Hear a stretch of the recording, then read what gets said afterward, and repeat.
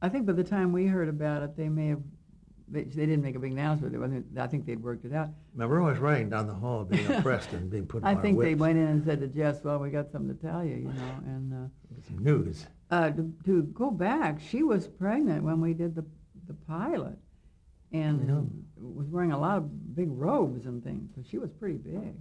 And that, of course, was with Lucy Arnaz. And so they were thrilled, but they didn't know what to do because there's no way you go through a whole season. The initial reaction was, we're off, it's all over, it's finished. In those days, you couldn't even say pregnant on television, which sounds silly. And they're in twin beds, of course. Yeah, so it was a big deal. And Seemed like heavy with and child. I think it was Jess who said, well, we'll do it on the air, provided that CBS and the sponsor said okay, and they talked him into it. So, and of course, it turned out it was marvelous for us because we got all these... Various religious leaders to... Yeah, they had people read the them. scripts, and we, we could do the show she's pregnant and all those funny things, and eating what was it, pickles and ice cream or something. Yeah.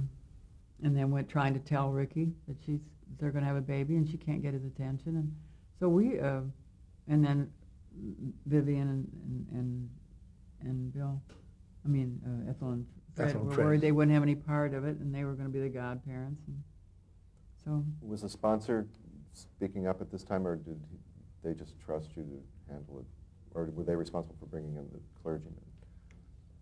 I don't know who. That's all going on behind our backs. But they did have a rabbi and a priest and a minister, I understand, read the scripts.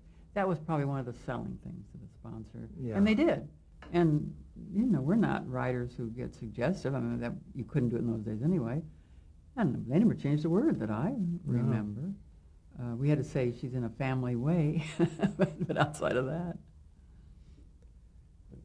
It's odd that neither of you were married at the time, but you were writing about a married and a baby. Was that challenging? Well, we all got married and had babies later, so it probably was a good idea. Well, I don't think we thought about it. It was we'd heard our friends talk about it and all the funny things that happen. The women who get at the end, they can't get up out of the chair and all these stuff that we didn't. Well, Jess had a child, so he knew more too. knowledge than we did. And we had people tell us that if they were pregnant at that time, they just screamed, because there was so much that was familiar to them that they loved it. The show was arranged so that she could have time off before the baby.